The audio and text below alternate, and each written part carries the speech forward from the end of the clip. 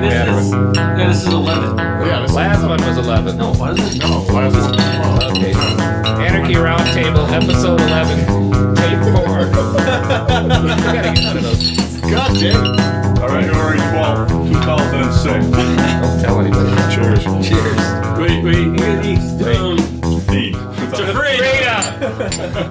Trump. Fuck you.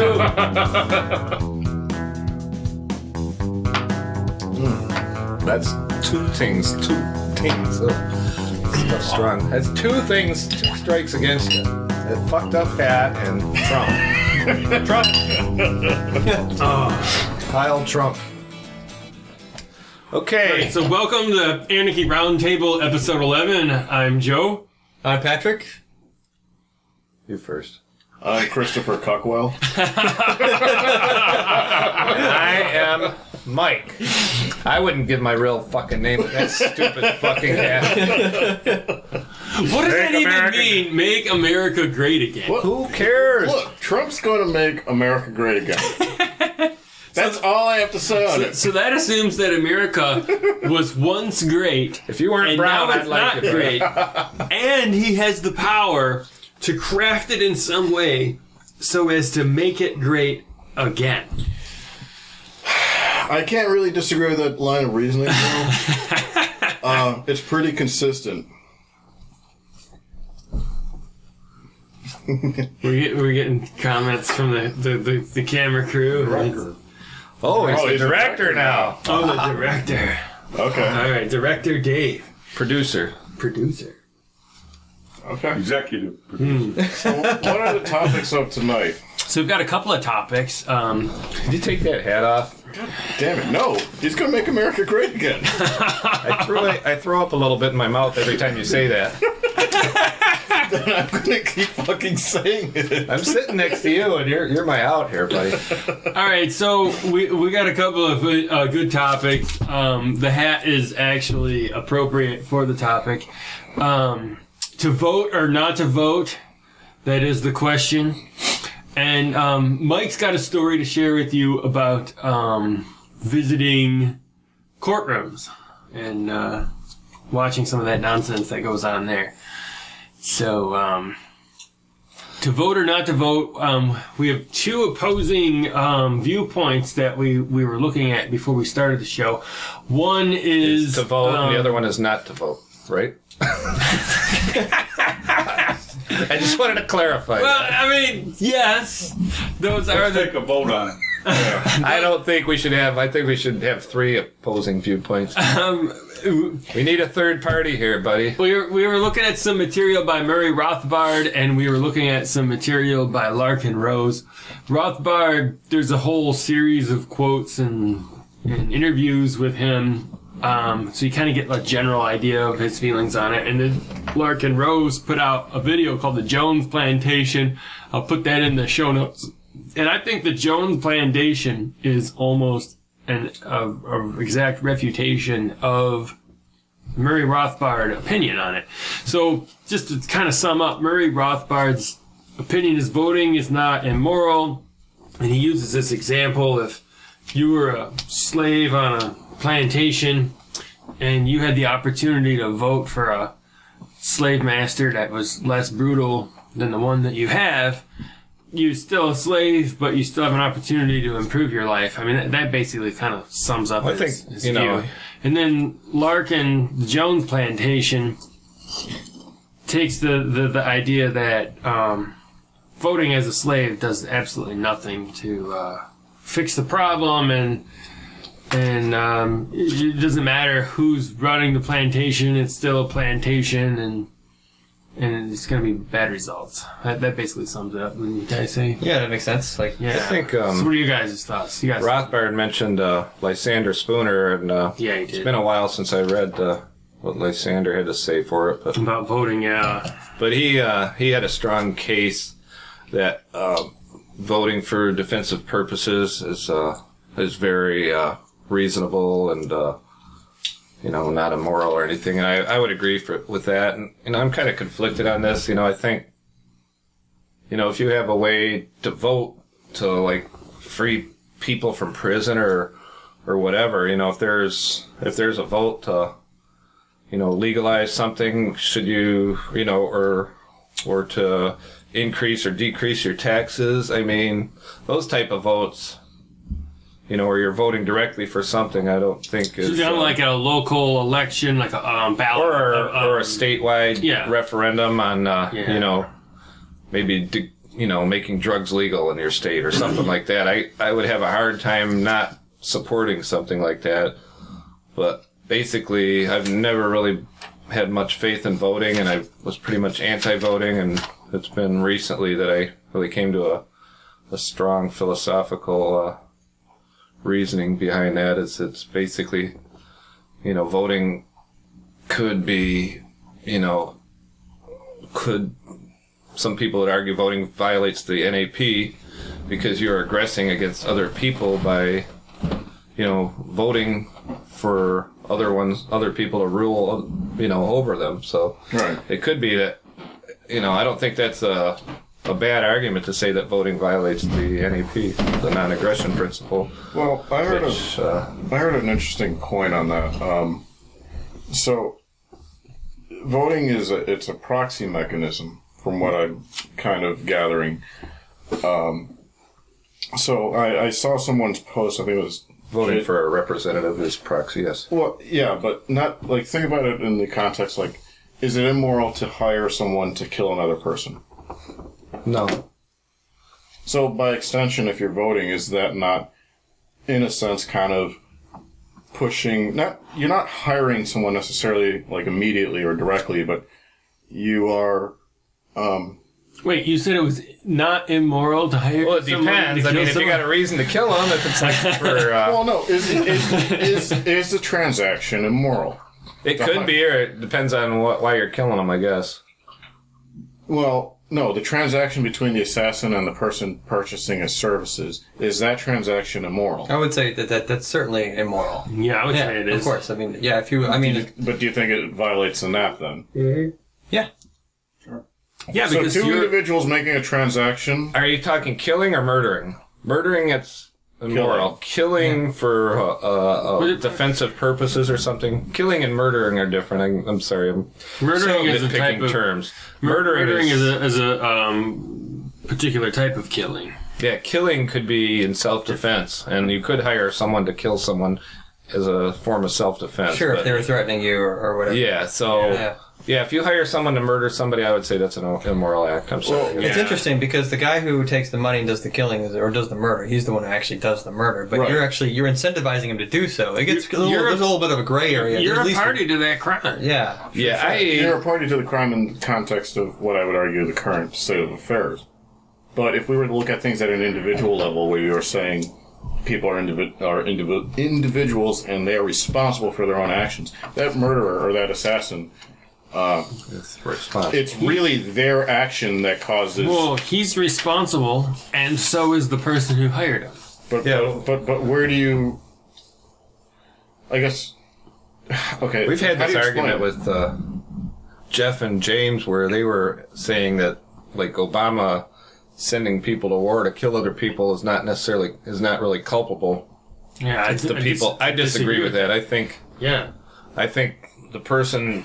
the Nazi death camp guard and Hitler are both But it's more nuanced culpable. than that, right? So you have like teenagers who are getting baited into going into a military, right? And they think they're going to get They're still GI Bill, responsible. and they're still responsible, but they end up in a coercive situation. Everybody in this is coerced in some manner, which is what makes it really weird. And I don't vote at all. I don't want to vote. I would feel dirty if I voted, but I think it's difficult to make the case that it is immoral because the coercion exists already. The immorality already exists on you.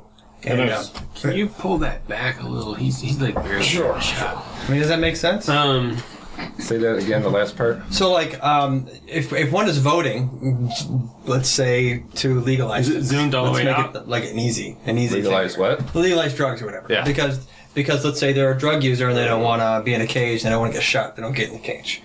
God, it's like, I don't know if it's moral or immoral because they've already kind of got guns being threatened at them already. Well, no, that's self-defense. Right. I don't think voting in self-defense is immoral.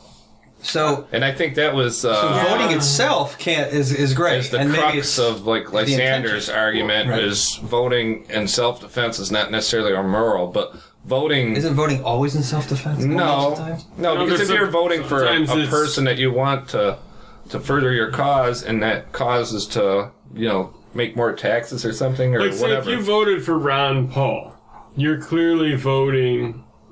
That's a defensive move because you're voting to have less of all this We had a previous guest. stuff. But if you vote for like Bernie Sanders, you're probably voting for him to take Give you stuff from free other stuff. people. Yeah, totally. And So it's- like I have a lot of really progressive friends, and they don't. Some of them Well, we're are fucking word, feeling progressive. the burn. we wherever are they progressive. Yeah. We want progress. We're They're- good people. That's- Politicians are master manipulators of I know. language. Yeah. I mean, And so a lot of these people are fairly ignorant about this stuff. They're voting because they don't want people to go to war and die. So they think they're doing this immoral act. They want to get this guy in office so that Yeah. people don't go to war and die. They also want all the free shit, but so it's like I empathize with that position. there could be somebody who votes for a don't think Democrat thinking that, wrongly thinking that that's going to end a war. And I don't think that's necessarily an immoral act to do that. I mean, they're trying to make less death and destruction in the world.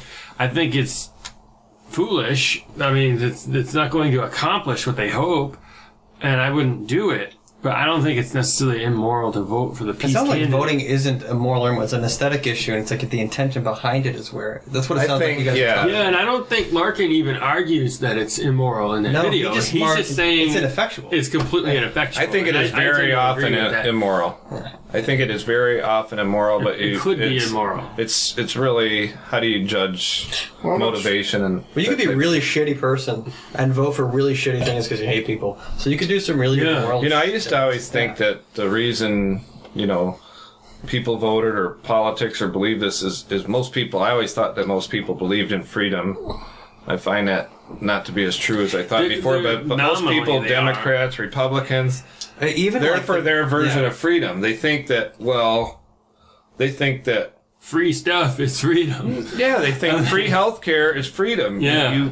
How could you deny someone health care? Their mentality is it's not freedom in the context that we see it, where you're free to pursue your own things. No. Their type of freedom is you're free from the things that are constantly pestering you. You're free from suffering. and pain Positive or freedom. free from Positive whatever, freedoms yeah. are not freedom. Was that Roosevelt? He had a list of things like that. Freedom from want and stuff Yeah. like that. Yeah. Now, I was going Freedom from want? That's the stupidest thing I ever fucking heard in my life. He's amazingly If you didn't want something, why would you here's wake up in the my morning? contention? I don't know. My contention with voting is it's it inherently, how do I phrase it? It pushes the idea that you're always going to be taking from someone else. No matter what you vote for, it's always taking from someone else. So there's no, even defense of freedom, people who sit there and say, well, I want my liberties and I want my rights to be maintained, what they're fighting against is what they're imposing, and it sounds odd, but it's kind of like the minority imposing their will on the majority, saying, leave me the fuck alone. No matter what, voting imposes will. So there is no such thing as, in the way I understand it, as defensive voting or good voting or whatever you may have. Yeah, Well, I mean it's a mob rule sort of idea for sure. But it's defending yourself against some sort of evil. Could be. or it's the illusion. It's the illusion thing. It's an illusionary thing, really. I mean, Yeah. like referendums can be less problematic. Yeah, if you're voting no But on I an have increase in a taxes, real that's problem on different voting thing. for leaders. Well, yeah. no, because there are people that want higher taxes. Yeah. So you, by voting no to higher taxes, yeah. you are imposing against what No, they no. want. You cannot impose a lack of aggression. Yeah, That's not an imposition. That's Is defense. voting an imposition at all? Because Yeah, we were because just kind of like filling out a piece of paper and shoving it in a box. But if you're voting Like, for this system exists. It's erected. It's around us. It's not going away because we don't vote.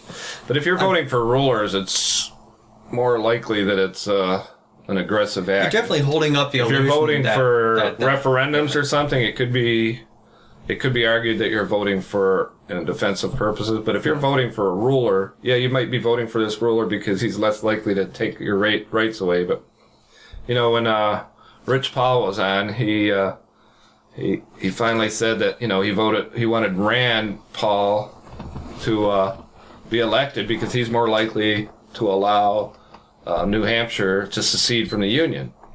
But I think that, and what I said in that episode is that is the crux of the problem, is that people always have their agenda, and that's the problem with voting is everybody wants something, and they're trying to vote themselves that something. So everybody, what was it, about 5-10 years ago, that the people collecting from the government finally outnumbered the people paying into the government, the people that net collected outnumbered the people that net paid. I don't even think that like voting for somebody is the same as hiring somebody.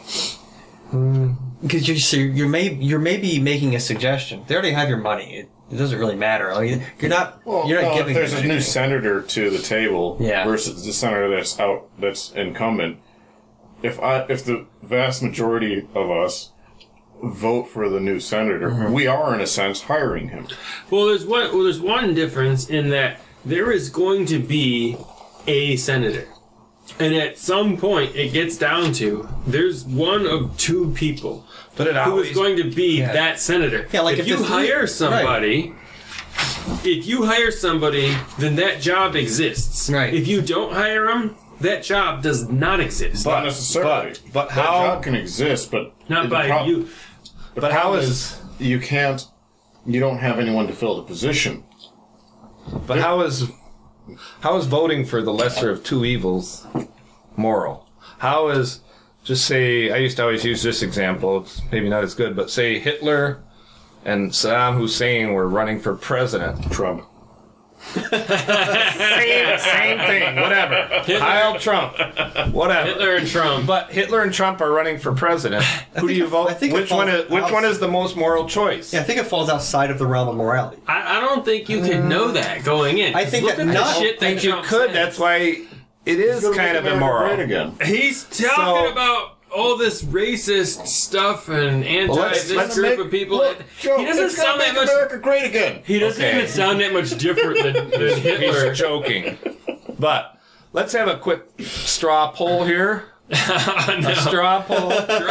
Voting for representatives, good or bad? Well, obviously it's bad. Okay, But moral or immoral? It's amoral. It's amoral. Okay, what's your good or bad voting for people? It's stupid, but I don't vote. But I don't think it's necessarily a good or bad issue. I think it's an amoral issue for sure. What do you think, Trump supporter? No, seriously. We're gonna all like kidding get a aside. picture of you in that hat and label you as a Trump supporter. Well, as long as you call me Christopher Cockwell, my point of view on it is, as Joe alluded to in an earlier episode, when you are living under coercion, there are no moral choices. Yeah. And to that end, voting or non-voting becomes kind of immaterial. I prefer that people do not vote, but So you're against voting, but you don't necessarily think it's immoral? no, because we aren't in a system that allows for morality. Well, Yeah. I would say That's the that point I was saying. I hold that back up, too. My opinion is that voting, I haven't voted for a long time, and I thought it was, but my opinion on this situation is that voting is stupid, and if you're voting for a person, it's most likely immoral or violates the NAP. But let me see that again. I always thought for years, though, that, Dave put up voting doesn't matter. Voting does not affect outcome. So fucking what? I agree with that 100%. I think we probably all agree with that. But no, I have a really good story from, I was probably 10 years old, and my, maybe 10 years old. Anyway, my brother's friend, their parents, came straight from Greece, didn't speak that good English. They'd take their 12-year-old son to the voting booth, the woman would, and ask him who to vote for. And, but that's the whole thing. Voting is just a fucking game. I think it is immoral, but my original objection to voting was it's fucking stupid. It's a waste of time. It has no basis in reality. It's just a popularity contest. They did a study, I think it was 70%. They had a 70% success rate on just showing people, like, on the other side of the country, who would you vote for by just their pictures, their face. And they had a 70%, chance of predicting the outcome of the election? just by looking at some guy's face and you don't know who he is. Because There's an interesting study done by interesting study by I think it was Stanford University that kind of showed how ineffectual I voting think it is. was Kyleford. Kyleford? You sure it wasn't Joford? Either way, it showed that regardless of how people voted or what they wanted, there was basically a 20% chance one way or the other that their ideas would be enacted as legislation. Yeah, until you get to a certain level of power in corporations and things like that, it just doesn't even fucking matter. It doesn't matter a fucking bit, and it's just a joke. I think there are millions of people across the continent, probably billions around the world, who see that. What's the turnout? Everybody's Because the turnout is so voting? small. Yeah. And I Like think 30 or 40%. the reason the turnout is so small is less because than that. everybody who doesn't vote sees that their vote doesn't matter. If they thought that their vote had the ability to affect the amount that they're taxed, whether or not they're going to war, whether or not there's free health care. If they thought that their vote really affected, these are major things that have a huge impact on your life. If you thought that you had the power to affect that, you would go to the polls and vote. Well, there's And people don't by the millions. there's something to be said about people who do vote. People who do vote tend to have the opportunity to vote. A lot of people who vote are single moms and people who are retired and young people who don't have jobs. Most of us who do work don't have that opportunity. We go to work, we put in our 8 or 9 or 10 hours, and the voting polls are closed by 4 o'clock before we even get home from work. We get 4 o'clock. It's open until No, they're 7. open till 8. 7 or 8. Well, even then, it doesn't matter It's because very easy to vote. Most people can vote, and if you work that many hours, you can get an absentee ballot. Oh, it's very but easy. You don't need any excuse. You can get an There's no absentee ballot. excuse No, to not vote. necessarily. The people who don't vote, There's no vote 'cause they excuse. don't- You should vote. Anybody can vote. They make it so that anybody can pretty vote. easy. You can get an absentee ballot if you work 12-hour shifts. You don't need It's a really- reason to get an absentee ballot. You could, it's really easy to do. They're open till 8 o'clock at night. You The can vast probably majority. vote. If you really are aggressive, you could probably vote 10, 20 times. It's If you're smart. it's really close to where you live because they have polls everywhere. and Unless the you live precincts way and out, all that, yeah. unless you live way out in the country. And there's a really long number of hours that you can vote between. Almost everybody could vote if they wanted to. You know what? They don't want to. I don't know. It's just It's pretty easy. Look, yes, you're- you are correct. It is kind of easy. But what I'm thinking about is when I come home from work, I don't want to leave my fucking house. And if I've got kids and a wife and other shit, If you thought that you had the opportunity to reduce the amount of money the government is taking from your wallet by $3,000 a year, are you telling me that you wouldn't get in your car and drive 3 blocks to the voting To save booth yourself $3 and grand. To save yourself $3,000. That's Well, where nobody- no, but self-defensive we gotta- voting. no- we Nobody gotta thinks consider- that they're going to get that. Nobody thinks that their vote matters. That's why they're not doing it. And you're But we making gotta this cons- argument, but if it was really important, you could take the entire day off of work and go vote. Because what are you going to make? $150, $200 a day? What's the average person making a day? If your vote, the stuff that government does impacts you far more than 1 day's worth of work. Yeah, what if you're a drug dealer and you make $3,000 a day and you get the vote to legalize drugs? But let's I wouldn't want to legalize them. I'd be like, that'll cut into my income. Yeah, that'd be horrible. You're not going to make that much money anymore. But we gotta consider. Okay, if you want to go with the defense of voting thing, it's more applicable at the local level than it is at the national level. That makes sense. Yeah. At the national level, your vote is one of 35. No, not 30. I can't think of the term. Somebody said all 94 million politics- people. All politics That's is how many local. people vote at the national level? Well, it's about 30% of the population. Yeah. So, And that makes it sense. matters in the states that are close. I don't think Right. it's that So, better. at the national level, yes, your vote really doesn't fucking matter. Even on the local level. But at the local level, I it lost depends. in the library millage. I didn't vote in it, but my idea lost in the library millage. But if you by had like voted. 1,000 people. If I would have voted, it wouldn't have made one bit of difference. It would have lost by 990. So, in the thousand, there was like maybe like 4,000 people who voted or something, Well, but- and it was like You're not addressing the 3,000 for and 1,000 against or something. Yeah. It was way lopsided. I would- There wasn't a chance, snowball's chance in hell that the millage wasn't going to pass. And it took them 3 tries. They kept, every time it didn't work, they just put it on the ballot again. They do put that. it again, No, they that put it is- again, they they put it do. again, and eventually the library That happens millage at the national passes, level, too. and then it'll Yeah. stay there forever. I just wrote a check out, like $9 worth of it was just for the library millage. And that was a tax I didn't have last year. Now, I would like to see, though, before you're making this argument, and I have no real issue with it other than I would like to see the participation rates of local versus national before I start to assume that. The participation rate is really low. It's lower for local than national. It's very low. We had like 4,000 people vote in this whole town. It's probably because it's not advertised. It's, who cares? It's not in the media. not all over the TV. But you know what? It's always Just made like me. people don't vote for in midterm elections either. It's rational ignorance because you already know this stuff can't work. I just I'm not read sure something about it. that they're going to change the.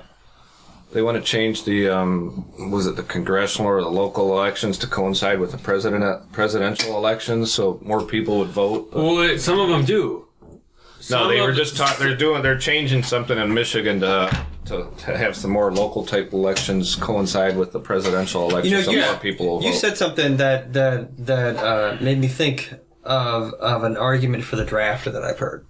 For the draft? For the draft, All right. not by me, but so basically, you said if you had this opportunity to go out and vote with some people because this vote was about whether or not you were going to go to war and like fucking die, right? Right. Like if you had to do that, Oh, yeah. I've holy heard this, shit. yeah. So I've heard people say that we should institute the draft For women. because It'll make people anti-war. because people be anti-war and they would get out and they would vote and they would be involved and we wouldn't Yeah. go to war so hastily because everybody would. I was like, holy shit. I think I've heard. Wait, I mean, like, how many countries have forced their people into war? Didn't stop them from going to war. Like, No, I heard the I thing think is there that actually is the some truth to politicians. that. No, the politicians should have to do the fighting. That would probably end all Yeah, the wars. sure, If all Congress the over there. politicians had to do all the but fighting. you know, like I heard an argument Yeah, I against know, that. it's It's a like, joke. what if you made employment in the military voluntary and you could just quit? I think that would do a much That better. would be much better. Oh shit, we'd never go to war because Yeah. everybody would quit every time. I like that. I haven't Yeah. heard that one. That's actually a good idea. That's way better. Because freedom's always better than coercion. Yeah. But I think I was gonna what you were saying kind about the of slave politicians. enlistment is slavery in a way. It's selling yourself for. It's indentured servitude. Yeah. Well, you Well, made not slavery. Indentured servitude. Well, it's very similar to slavery. It's just there are some technical differences. Apples and oranges, To the, but it's not that much different. It's not. Now, Mike, you made the point that the politicians should serve if there's going to be a war. My thought process, it's been along that same line when it comes to government spending. Whatever the government spends should come out of the congressman, like directly out of his bank account. Yeah. That would stop So spending. all the taxation My father- should go directly into the Congress people's bank account. They It can already keep- does. You know, my father said it That's very best. similar to the idea that the limited liability corporation is the reason why corporations are so goddamn evil. My father always said it best. He goes, "You're really good at spending other people's money." That's the truth. Yeah, if the tax system were okay, so they had What's it at? It's 1357, so it needs.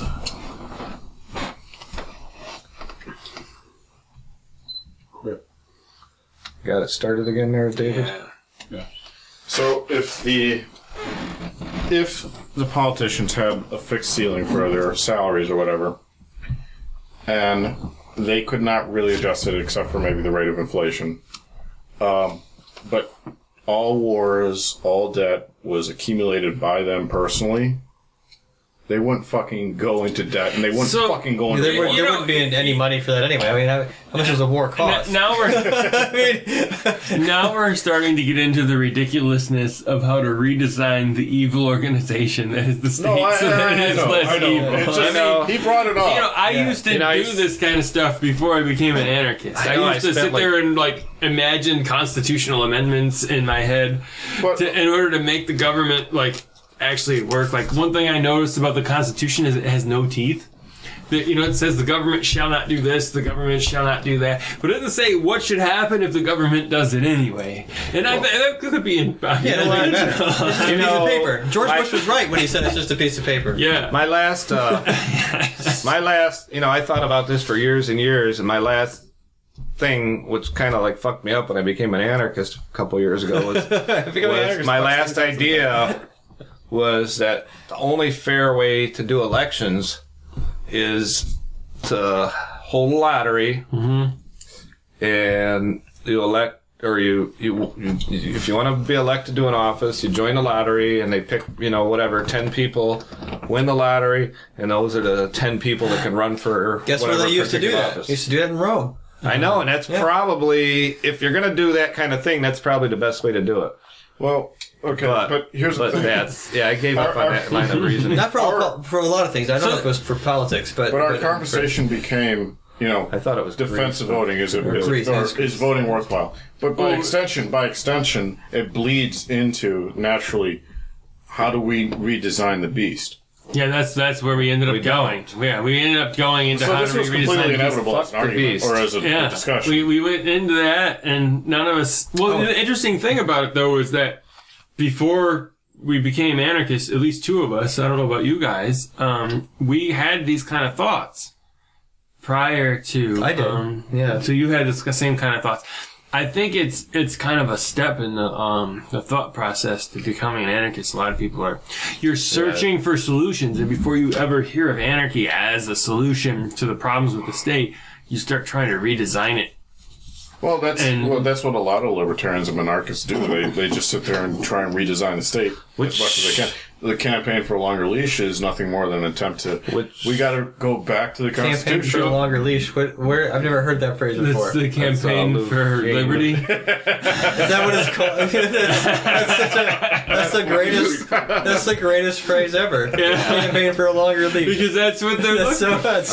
They want minimal government. Yeah, totally. Yeah. I thought you just pulled that out of your ass. I was like, that's beautiful. We can credit Lou Fien for pulling that out of his ass. Lou pulls a lot of shit out. Yeah, Lou was great. He was. If you want to see some stuff from Lou Fien, he was on episode 9 of the Anarchy Roundtable at Winterfest. Oh, yes. wow. Yes, he was. But the idea of people going to war as politicians or being responsible for it sounds like sort of the idea that without government, the corporation as it exists wouldn't exist, because you'd kind of be responsible for your company out of your bank account. There wouldn't be this extra fictional corporation that gets tried and goes to court and has money taken from it, but your bank account as a whatever, some dude who's polluting something or being a dick somewhere, Monsanto or whatever, you're fine. So you just brought up a whole show topic right there. Yeah. That would be a good topic because government's the same way. The government doesn't exist. It's not a real thing. It's just people. But those people don't get in trouble for the crazy shit. My thing is by the same extension, that argument that you're proposing is any type of association of people. And I'll take a little contention with this, and you can debate me on this. Any association of people are more or less a fiction. whether it be government, whether it be a bunch of anarchists hanging out at a round table, which is a square rectangle table. Fuck you, Joe. You fucked this all up. At least mine was rounded. Yeah. At least he was consistent, sort of. It's philosophically round. Whatever. Bullshit. We've had an ovoid table. We had Mary point out that we had a square table. We've had an anarchy couch. Dramatic. Doesn't matter. Yeah. So the point is that even government, to an extent, as long as people agree on its existence, in a sense, it is voluntary by those who are participating within it, Sure, who okay. believe within it. So really, I don't consider it voluntary because it's fraud.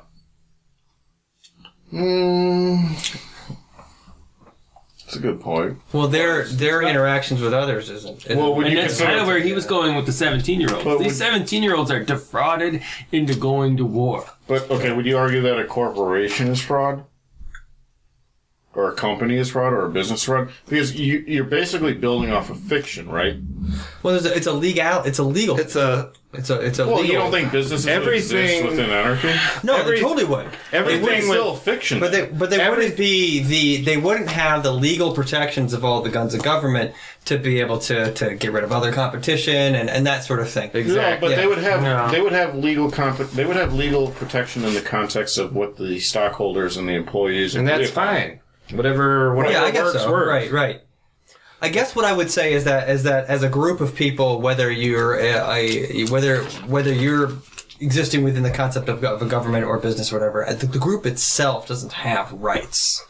It doesn't have those universal things that exist for each of us individually. I think that's what I mean when I say that a government doesn't actually exist. Not at least in the same way as an individual does. I'm not going to say that it's kind of like, I mean, you could really take the argument really, really far and say something like, well, then the tree doesn't exist because it's just a bunch of atoms. I know there's an absurd place that can go. Forest that doesn't idea. exist because it's a bunch Yeah. of trees. Yeah. That kind of thing. But But by the same argument, I don't think it's that absurd given the fact that these businesses and government or any institution that exists is just merely just a bunch of people inside of a building. yeah, I guess my original point was if the owners of businesses were liable for their businesses out of their own bank accounts, Well, I they think would probably, some of them might act differently than, in the same way that a government might act differently if their own bank accounts and their own physical bodies were sort of up for collateral. Well, I've heard arguments, the problem with corporations, corporations are people, Yeah. according to the 14th Amendment. Well, But I'm saying I the problem consider them with to be corporations... groups of people. I'm just, and that's the way I look am at being it. sarcastic, very Yeah. But no, the problem with corporations is there's no real responsible person where I think we all believe in self-responsibility. And if you own that corporation and you cause someone, then you get into, if you're just a stockholder, where does your culpability start and begin? The idea that the stockholders are owners is something that might not exist in an anarchist society. Right, they would be investors. They would be investors. Yeah. It would be possible So to they're- invest in a business similar to the way that a stockholder does. Yeah. So yeah, there would be... But they wouldn't be considered like necessarily ownership in the You hear same like way. Stefan Molyneux talk about sort of the stock market and how the reason why it exists the way it does is because of taxation and that money's forced there to defer taxation. Yeah. And Some then of it in is. an I mean, anarchist world, you would invest in a company probably because you knew something about what they did. And if you... I think there would still be index funds. Yeah, But if you invested in a company and this company caused injury,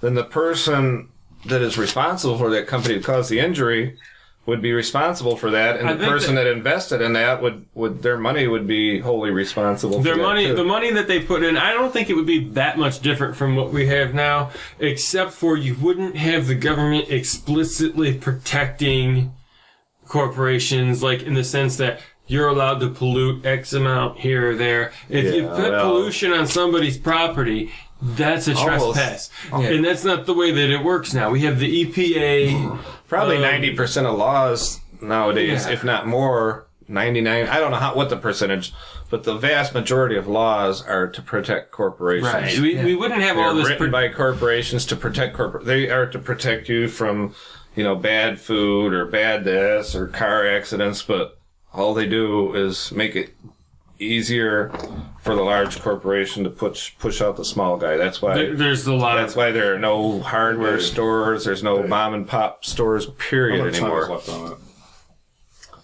But So either way, are you the only one who thinks that voting is full on an immorality, or do you still mostly immoral. Yeah. Mostly, I think mostly voting for a person to represent. Because you're I've voting I've thought about this issue. if you're an anarchist, 4208.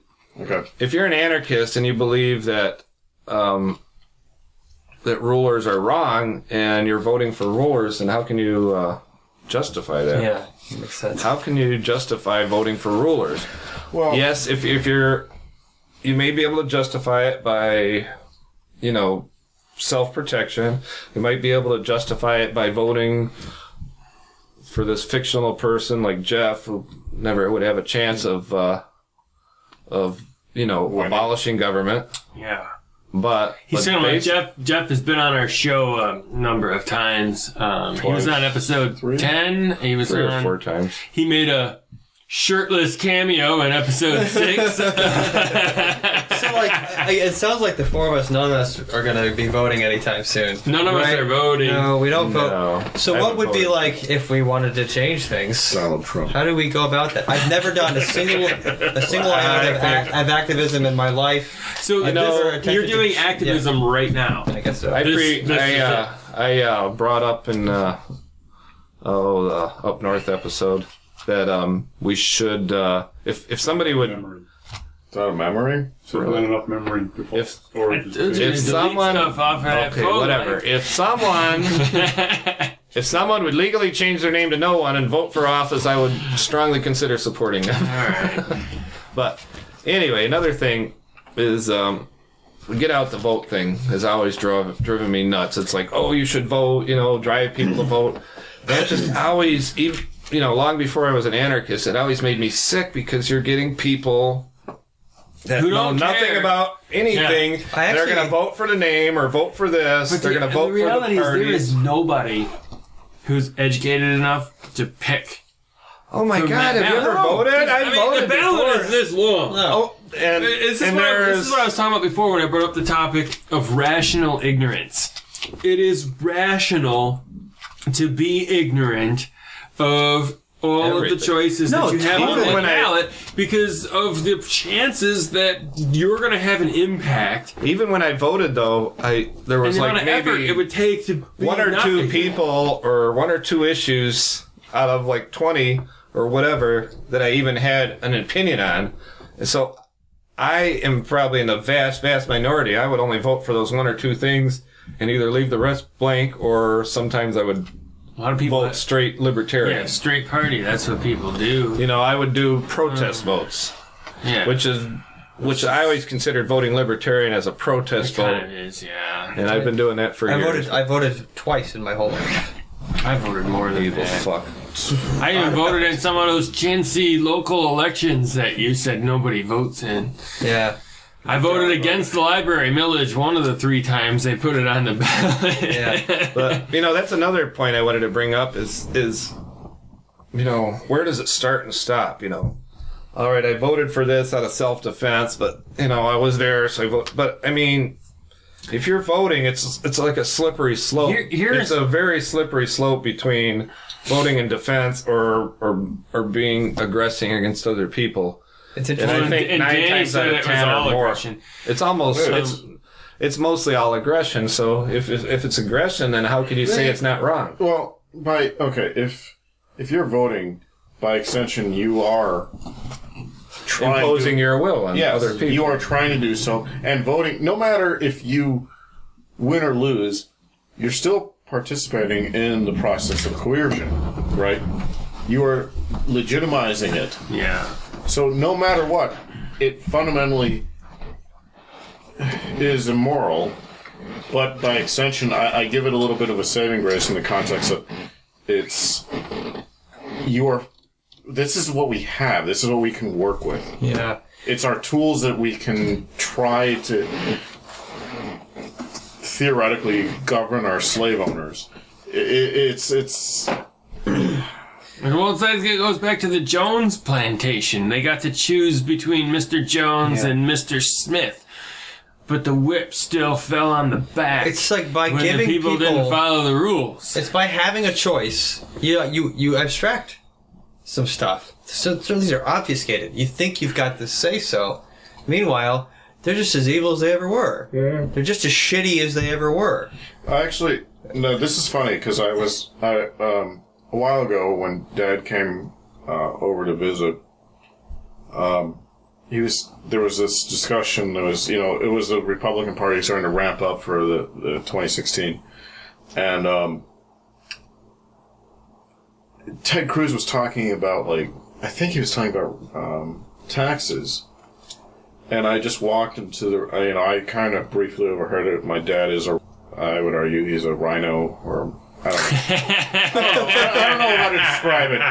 He's just a typical... I'm just laughing at that term rhino because I'm not even sure what that means anymore. I don't know what that means. What does that mean? It means Republican in name only, but what is a Republican? So, anyways... Somebody wants to make America great again. So my dad said something along the lines of well, Ted Cruz is talking about reducing taxes, and I was like, I looked over at him and I was kind of buzzed, and I sat there and said, "He's a thief, Dad. Why do you care?" And he said, "Well, he's not a thief. He's never stolen anything, as far as I know." I said, "Every politician steals, Dad." And he's like, "I don't want to get into this with you." And he's like, "He's a good guy." I was like, "No, He's my heart choice, Danny. He is. You said. He's just. They're all thieves and they're all murderers, and no one has the guts to say anything, or at least I hit the same wall. The notion of it. Was hit the that same not wall the with my most? father. Was that not the biggest pile of nonsense that Yes. I posted earlier? And That's the reason why I reposted it, because it was fucking. I was like, Joe's spot on. This is how retarded people are. I got that from somebody else, and it was supposedly a quote. I don't know who they were quoting. We're talking about a post I shared on Facebook today. Somebody went all out about Ted Cruz. Ted Cruz was their heart choice. He prays to God every day, and therefore, The God that doesn't exist. even if you're a total Christian, you could still say this is complete bullshit. I don't Because know about that. you don't even... He's telling you he's praying to God. It could be like George Bush. He's pretending to pray to God because he knows your stupid ass will vote for him because he said that. Yeah. I mean, they're sociopaths. So there was so many layers of nonsense in that post. It was hilarious. In the comments under it, because when I posted it, I didn't put it in quotes. I didn't say it was from somebody else. I just posted it like it was my thing. And people were like, what the fuck just happened? Who's Joe? I thought I knew this guy. This is sarcasm. You knew it. You know me a little better than so. I have 1,200 friends. They don't all know me that well. And we've had, one of them pointed this out, we have had a series of anarchists go, anarcho-statists, I don't know what you want to call it. There's lately. Marcel Fontaine, the giant faggot that doesn't understand economics, and then there's Cutquell, Cutquell. who doesn't understand that voting doesn't matter. I mentioned this in another show, but I Listen to you, unfriended. Trump supporter. I unfriended. Are you guys like buddies? You go out to Trump rallies together? Yeah, we also jerk each other off. And We got Mike talking we from kiss behind the and camera. hold. No, I mentioned this in another We're gonna show. have a brown baby, Mike. Oh, brown. It's not fair, man. If you got a baby with a brown person, it's always brown. Yeah, Bullshit, it's always man. brown. Racism. You should. Oh, I was gonna. Never mind. I was gonna go somewhere. Not You're talking about show. poop.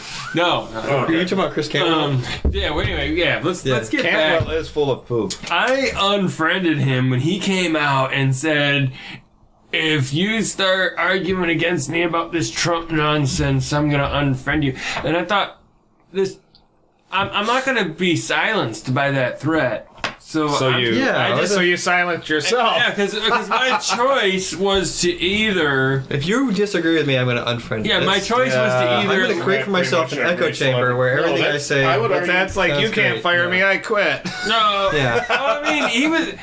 The point was, I wasn't going to hold my tongue to every one of his posts and be a statistic of a liker of his or a friend of his. I would have just put on there, go fuck yourself, you piece of shit. So I just left. I just unfriended. I don't follow people that closely. Yeah, so it's like, screw this. And No, I've he actually blocked me. Huh? He blocked me. See, that's what he was, because you probably said something to him. No, I didn't say anything How to many him. people have blocked you? You probably kept the You've biggest been blocked out by there. more people than my friend list. Because I'm probably Okay. one of the most honest assholes out there. You also post I would comedian agree with the stuff. second part of that statement. And you also post No, comedian you're stuff, honest. and you don't say it's comedian stuff, and people think you're serious. Comedic, yeah. If people can't figure out sarcasm, they're fucking retarded. You don't want them to be your Then friend they're anymore. retarded because I have that problem very... Yeah, have a like high- you with trannies. Oh, come on. All right, hey, It wasn't my fault, I that think she was standing up peeing in the bathroom. I think thought we've it kind was- of killed the voting topic, and Yeah, the voting topic's All right. done from- we're kind of moved on. Dave, Mike how has much time we got got. on the camera? We've got About 30 minutes? 52 minutes on this. No, on mine. Just give them like a thumbs What up does it go sign. to? It goes, it's 120 6,000. minutes. You're at 53. We got a lot of time. Quit talking to Okay. them. Yeah. Don't tell So me what to Mike's do. got a topic. He visited a courtroom while there was some court activities going on. That would have been a good time. And, All right. Our mutual friend Danny Damon a couple weeks ago put something on about the Legault case, the CPS, Child Protective Services case. Oh, in the court in Detroit. And I didn't have to work the next day, so I went down there and observed. And it's it's a complicated case. They had 3 of their kids taken away about a year and a half ago, and then their baby was born 4 months ago. Oh, I remember reading about that. Yeah, the baby Mia was taken away at birth, and it's just a pretty fucked up case, At birth? Yeah. Well, 2 days old, and it's They had been kind of- like smoking weed or some shit. Yeah, see, they hired a. So the pre-trial was a couple weeks ago. The trial started Tuesday. I didn't make it over there until Thursday afternoon, and it was I wasn't even sure if it was still going on, but it worked out well because it was the closing. I got there like 10 minutes before the closing arguments, so I heard a lot of good stuff. I heard both closing arguments and the judge's ruling. Apparently they must have waived a jury trial because the judge ruled it was supposed to be a jury trial. So it was pretty interesting. The judge, very small courtroom, maybe 15, 20 feet by 30 feet, smaller than my living room. Damn. There was there's some small courtrooms. there was 2 other observers, which were the grandparents. So, but I like to think I have a pretty high bullshit detector, and No, you don't. fuck you. What about that chick you were dating with the... All right, let him finish. Come on. That's not true. 'Cause first you talk about trannies. I teased a tranny in the bathroom at Penguicon last year. I was like, dude, I think you're in the wrong bathroom. Teased her. Yeah, well, so I made a tranny cry. I'm sorry, No. Well, made a lot of women Mike, cry. If you're gonna go and raping them and everything. Oh, shut up. Jesus Christ.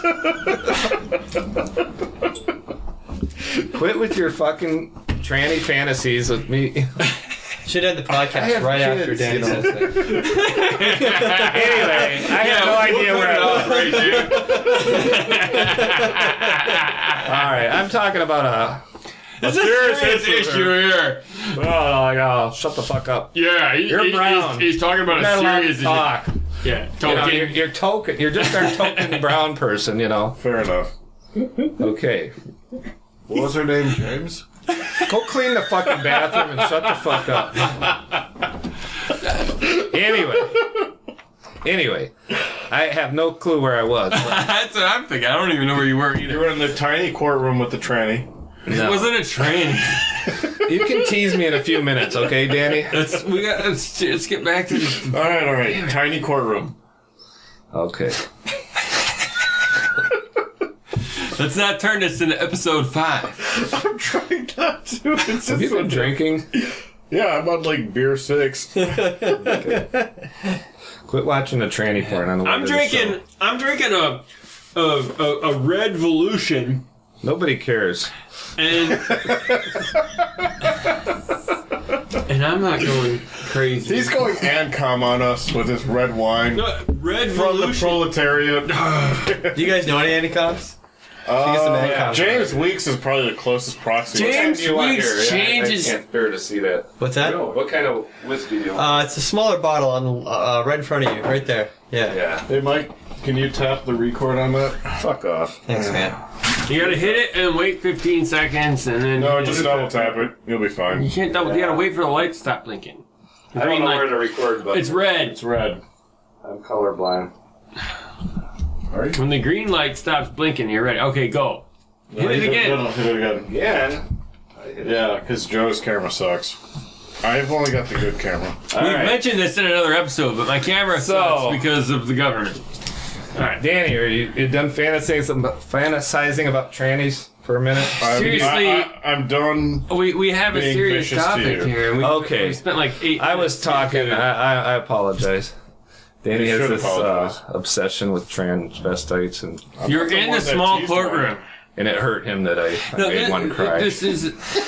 He thought he was going to get lucky that I night. had to edit some stuff. Ah, No shit. Anyway, no, Great. no. okay, so we have a really serious very topic sad here. case, It's actually a sad serious case. And I went to the pre-trial, and I walked in, and I ended up sitting in the lobby, and then the woman that sat down next to me was the woman in the case. So anyway, I did talk to them for a couple hours, and I went to the second case, and I like to think that, I made a difference just being there. There's just a few people there. The judge saw that I was taking notes. He didn't know who I was. So I think it is a valuable thing if people want to go and observe court cases that there's a lot of bullshit in this system. And, the case against the CPS, Carlos Morales, that's a really good book. Yeah. But, I think I heard there is a lot of, it's legally kidnapped. I think, what is it? The legally kidnapped I case listened to his against book the tour. CPS. That was good. Yeah, I've heard a lot of his podcasts. I'll put a link to the. I'll try to find something about that and put it in the show. And they have, I mentioned that to, I'm sorry, I can't remember her name. But anyway, I mentioned that to her, and they have been in contact with Carlos, and they love him, so. The people in the case. Yeah. Oh wow. So. He does like some assistance work. We got They've been going through this for a year and a half. It's some, Oh wow. so yeah, they had the 3 kids taken away. It's kind of a long story. There was a woman was attacked by her in-laws, and then I don't know. It's kind of a long story. I'm sure they're not perfect people. I don't, Of course. but but the thing is once you're in the system, then it's all bullshit. It's all designed to keep you in They've it. lived in the same house for 4 or 6 years.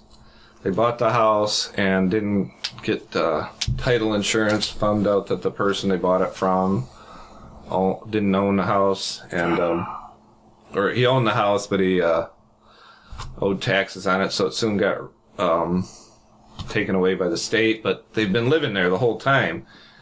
They told me that they went to try to pay for the house a year or so ago, and the city told them, just hold off. We got this program coming up. You'll be able to buy it back. And, their caseworker, who was in the lobby a couple of weeks ago when I was there, he just, he said, you guys are doing everything perfect. They've been doing what they're told. They got, it's just a fucking money system. These people, once they get in there, they're under control. Did They're you under say the they had to thumbs. rent another house that they didn't? They live rented in? another house for 6 months so they could get visits with their kids to take them home. because they weren't allowed to take them to the house that they didn't own. Yeah, They were even though living they in. had They're living in a utilities in their house for Yeah. on their name for a few years.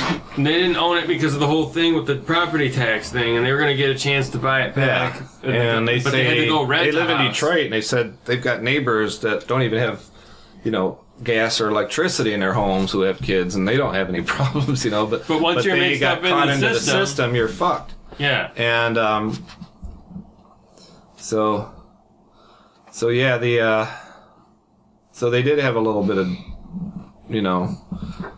their caseworker actually stood up after the verdict because they did lose this trial to get their newborn baby back, and the caseworker after the trial said, yes, I did call them, and what they said is true, that there is a program in place, that they can't give anything in writing because they can't say that these people are squatters and that they have a right to live here, because that's just, you can't say shit like that.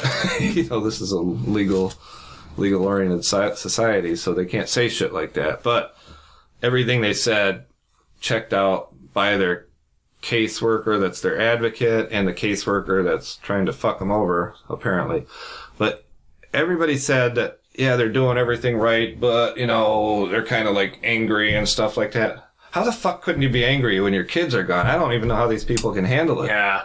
How could you not be angry? So That's like they take your kids from you, and then you get really mad, and then they say you're unstable, so that you can't. You're too unstable to have kids because you're mad that your kids were kidnapped by the government.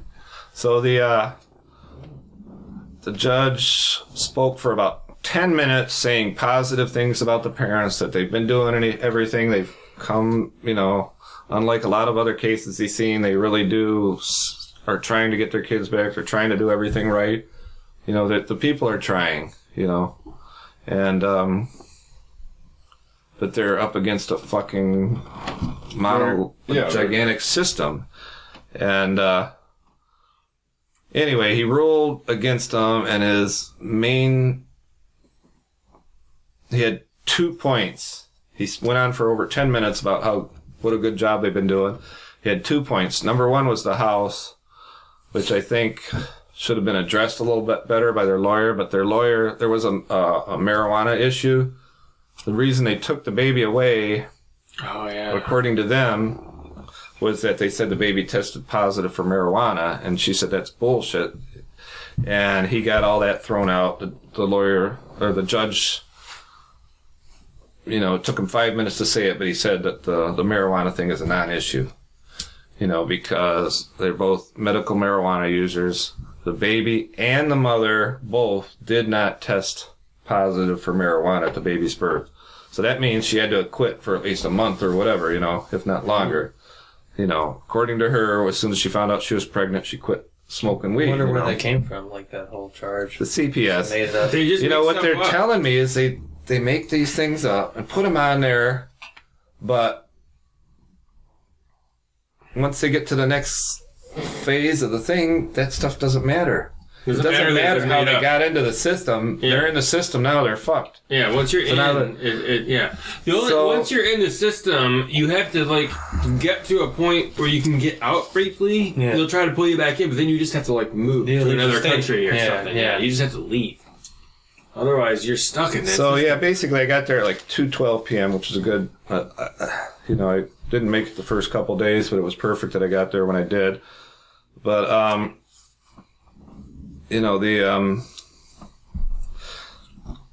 there's two things that when he ruled against him that he said was the housing situation, which I think they could have done. I think if they could have proved that situation, they would have been all right.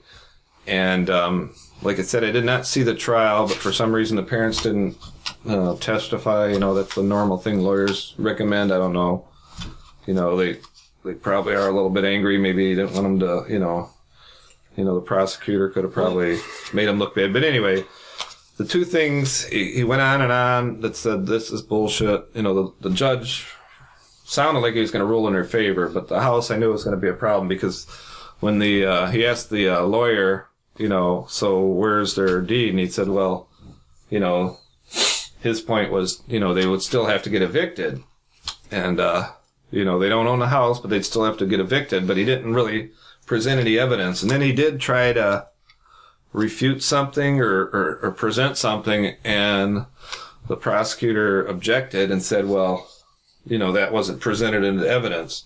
You can only refute things that were into evidence. So the lawyer couldn't just come up with stuff in his closing arguments. He couldn't just say this is what happened or whatever. So, I think probably they could have, done a better job with that. But he was a medical marijuana lawyer because I guess according to the Legalps that before this point that they were really getting beat up on the marijuana issue. But they were, the prosecutor is saying, well, these numbers were like way higher than the numbers that they're supposed to be. And then what numbers were we talking about?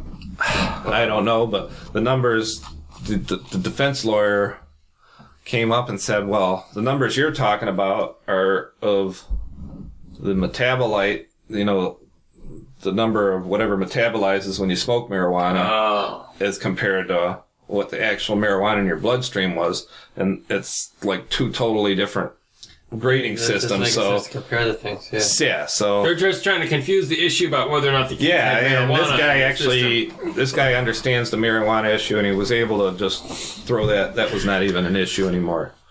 The parents do not appear to be drug users. There was never any accusation or mention, because they did mention a lot of stuff. There was never any mention of them doing anything besides smoking weed, and which, I don't smoke weed. I haven't smoked it for a long time, but when my kids were little, I smoked weed, and according to these people, I probably didn't deserve to be a parent. Yeah, so they're gonna kidnap your kids, put them in a foster home. The kids will get raped and get killed. Yeah, they've had some this is actually scary shit happen. No, they've had some scary shit. Yeah. They got accused of stalking because they brought up some stuff about one of the foster parents who had some really scary, freaky shit on Facebook that I saw, and it was like, that would scare the What kind of? I don't know how these people could. What kind of shit was on? Crawling around naked, saying he's trying to keep himself off the sexual predator list. This is a person that has one of their children in their care.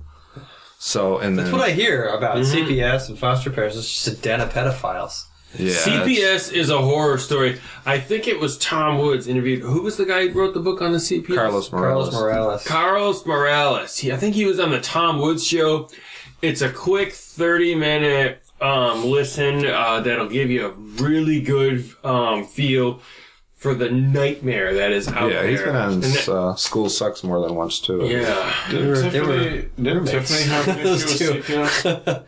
I don't know. Tiffany Alano, yeah, she still does. Oh, Tiffany Alano? Yeah. Oh, yeah. That's a complete nightmare. Yeah, she's living a horror story. And it's not just CPS, though. That's, her story is more complex than that. I don't know. They're always complex, though. Yeah. People, they're not going to get the fucking people that are perfect.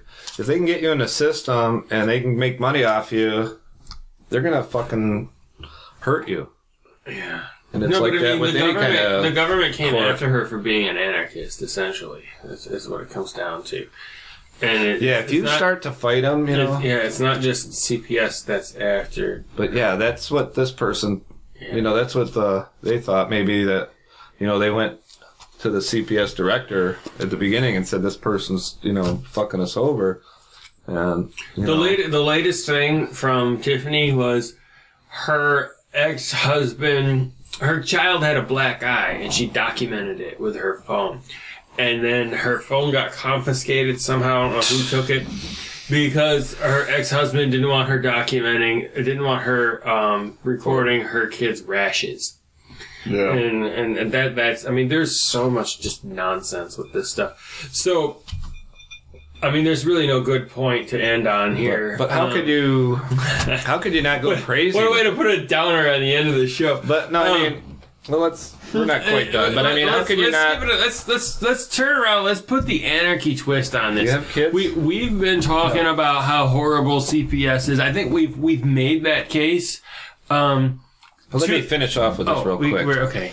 So anyway, they the judge ruled against them on getting their baby back, which was mostly due to the the house situation, which I think if their advocate, their court-appointed advocate has worked for the state for like 23 years, so he's probably he's works with these people every day for the last 23 years, so he may be their advocate, and he does seem to he's I heard him say it to him, you guys have been doing everything perfect, but he does work for the state with the system. But he spoke up in their defense after the verdict, which I think it would have been better if he'd done it beforehand. I don't know court rules and all that, but he said he called the city, and yes, there is this program, and it's just starting out, and these people are going to have a chance to buy their house back, and they need to stay there with continuous utility bills for the last year to be eligible for this program. So Is it like a credit thing? Is that what it is? They want to see a year's worth of paid bills or something like that. Basically, it's like a squatter's rights kind of thing. Yeah. So, but basically, that was the main issue, and there was another issue when just a week ago they had their the CPS said they can't take the one child because of it needs to go to the son needs to go to the doctor because he had some breathing problems, bronchitis or something like that. And according to the CPS person, that they said that they would take the son to the doctor, and so they let him take the kids, and they did not take him to the doctor. A woman, like I said, I did not see the trial, but the woman tried to speak up and say that's not true, and the judge interrupted her and said, this is, the trial's over. This is, you had your chance to say that.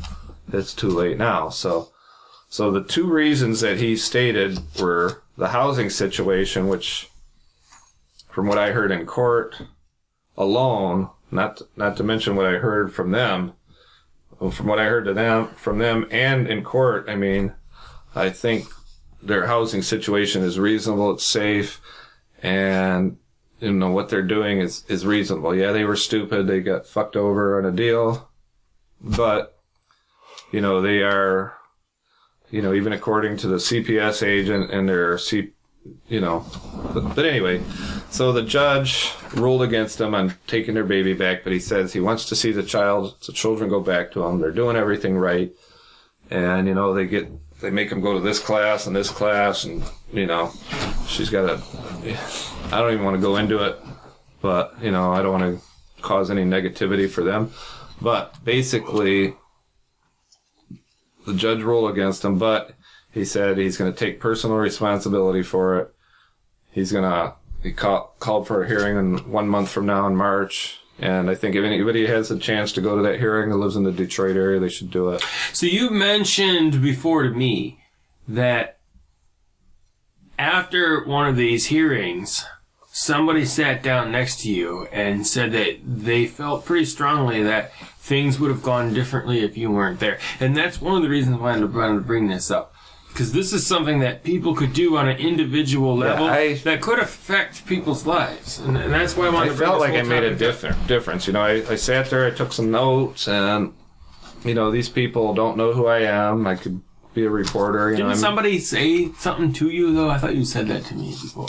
Somebody thanked you. Yeah. Somebody thanked you for being there. And who was they that? thought, the father, he thought that I might have made a difference, and I felt like I did make a difference. I don't know if I did or not, but I don't think I heard. I think the more because they feel these people like know that they're being watched. Yeah, if if you know somebody's watching you, you're gonna your whole paradigm, your thought process is gonna be a little different.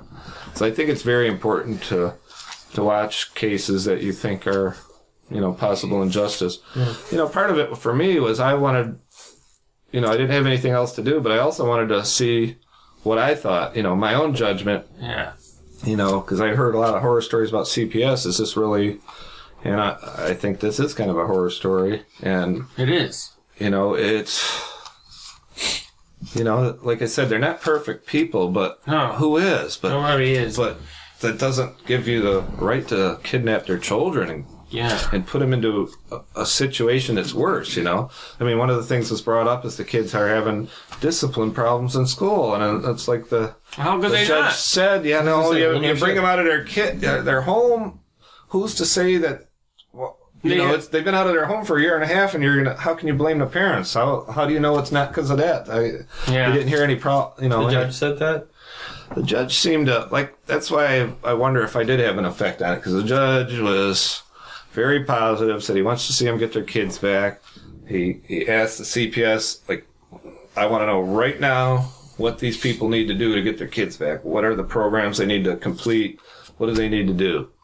Because, according to the Legalts, they would be told to do something, after the fact. After it was too late. They do these things like, well, actually, you need to do this thing now. Yeah, they would get they would say you got to do this, but they would never give them the order or to actually carry Some it of that through. could just come down to the incompetence of the government. Oh yeah, it sounds like I think there's some incompetence, and they said I don't want to get into too many details because I don't want to hurt their case, but I think it is I think it's important to keep an eye on these things, and I think we as individuals can make a difference in this. And I don't know if I have, but I think they had a tough case, and I think the judge, to his credit, it was kind of funny. He's points up. I think it was this side. He points up to the symbol of the state. He's like,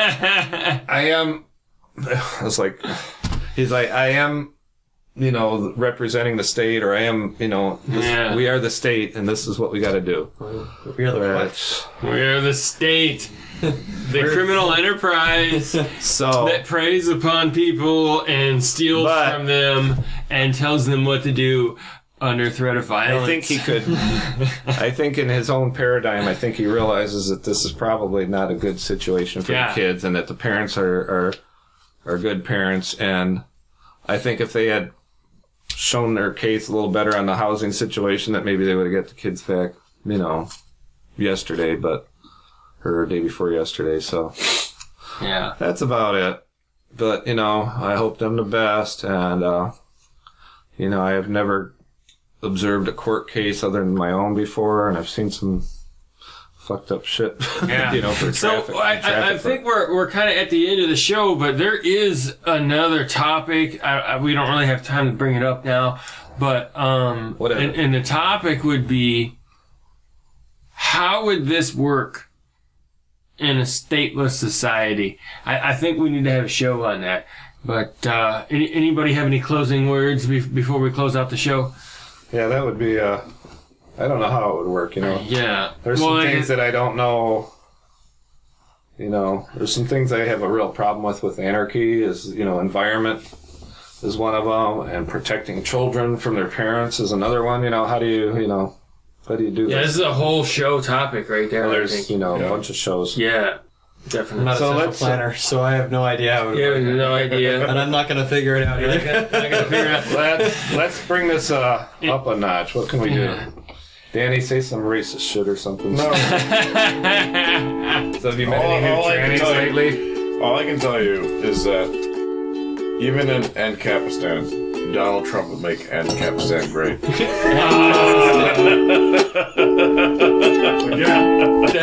the last. Dave, say something.